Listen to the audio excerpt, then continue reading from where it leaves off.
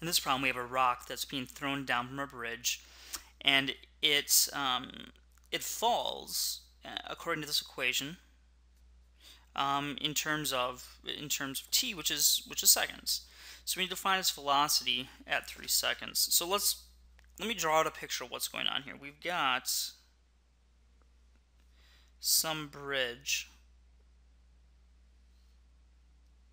It's as good as the drawing gets. And we got a person here, and they're throwing a rock, right? Now clearly the rock, from gravity, it's going to accelerate, right? It's going to pick up speed.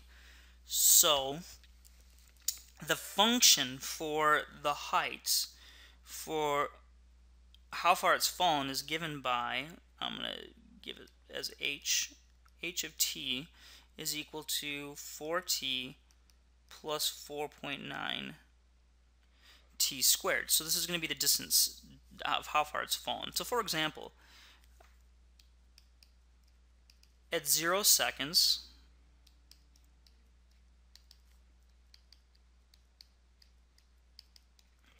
it's fallen 0. So at time equals 0,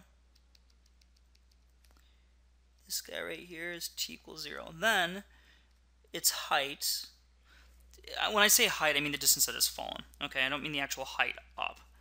So at 1 second,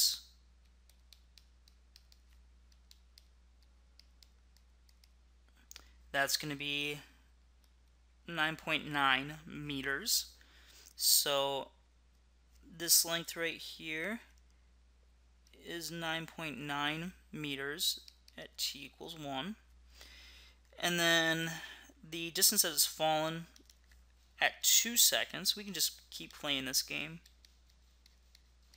You know, I don't think it's a waste of time to do that. You know, when you're working through a problem, to try to gain a little bit of confidence in what the problem's saying, and what is, these guys have got to be squared. And what's going on here? I think it's a good thing to do. You know, to work through that. So, let's see. I'm getting 27.6. So at t equals 2, that's 27.6 meters. And then, of course, I should actually extend my bridge down to make this a little bit more accurate. And at t equals 3, the distance the rock has fallen is 4 times 3 plus 4.9 times 3 squared. Now, guys, these are actual laws. Now, we're neglecting air resistance, but I mean, this isn't a bad problem. I mean, it's really quite accurate here. So let's this gives me 56.1 meters. So the distance, well, 56.1 meters. Now,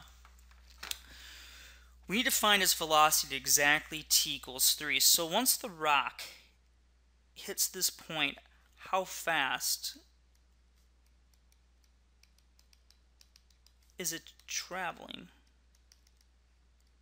That's the question. So it started at 0, and then all of a sudden it gained 9.9 meters, so it picked up a little speed here.